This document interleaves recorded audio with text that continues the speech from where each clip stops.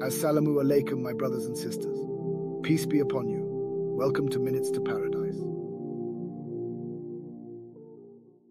What is Qadar? In Islam, Qadar refers to the concept of predestination or divine destiny. It is the belief that everything that happens in the universe is under the control and knowledge of Allah, God. Qadar encompasses several key beliefs and aspects. Allah's knowledge. Muslims believe that Allah has complete and perfect knowledge of everything that has happened, is happening and will happen. He knows the past, present and future in intricate detail. Allah's will. Allah's will is the driving force behind everything that occurs. Muslims believe that nothing happens in the universe without the will of Allah. Decree and predestination. Qadar involves the belief that Allah has decreed everything that will happen. This includes the destiny of individuals, events, and even the tiniest details of one's life. Human free will.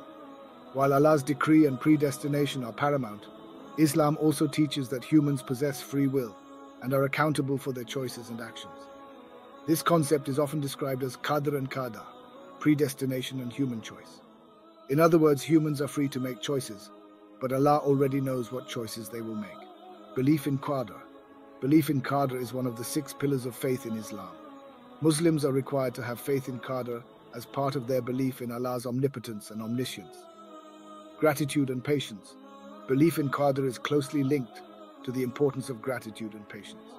Muslims are encouraged to be grateful for the blessings they receive and patient in the face of adversity, as everything ultimately comes from the divine will of Allah. The concept of Qadar can be a source of comfort and solace for many Muslims, as it allows them to trust in the wisdom and plan of Allah, even in times of hardship or adversity. It also emphasizes personal responsibility and accountability for one's choices and actions.